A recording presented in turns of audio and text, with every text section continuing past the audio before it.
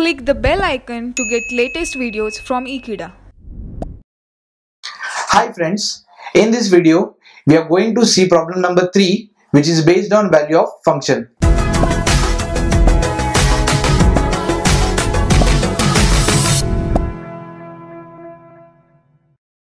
Now the sum goes, if f of x is equal to 16 raised to x plus log x to the base 4, find f of 1 by 2. Now to solve this sum, we need some basic properties which are related to logarithm.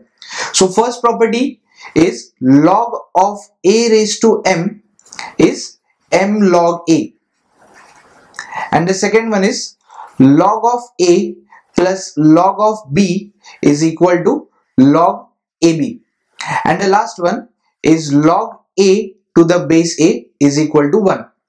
So these are the three basic properties that we will require in the coming problems. Now we'll start with the sum. So f of x is given as 16 raised to x plus log of x to the base 4. We need to find here f of 1 upon 2. So to find f of 1 upon 2, we'll replace x by 1 by 2.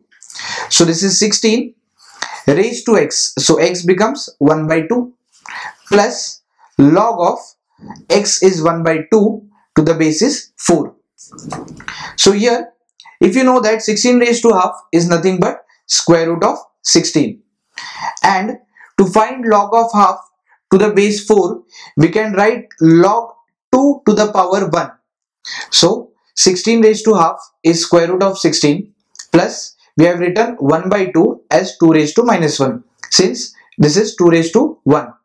So a raised to minus m is nothing but 1 upon a raised to m to the base 4.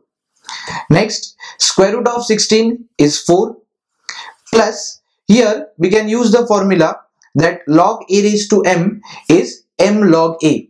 So this becomes minus 1 into log 2 to the base 4. Next, this is 4 plus into minus becomes minus, and this becomes log 2 to the base 4. Now to solve the value of log 2 to the base 4, we can use one more formula, that is log 2 upon log 4. So the formula goes log a to the base b is equal to log a upon log b. Now 4 minus log 2, this can be again written as log 2 square, because 2 square is nothing but 4. So 4 minus log 2 upon this becomes 2 log 2. Again log a raised to m is m log a. So log 2 will be cancelled and the remaining part goes 4 minus half.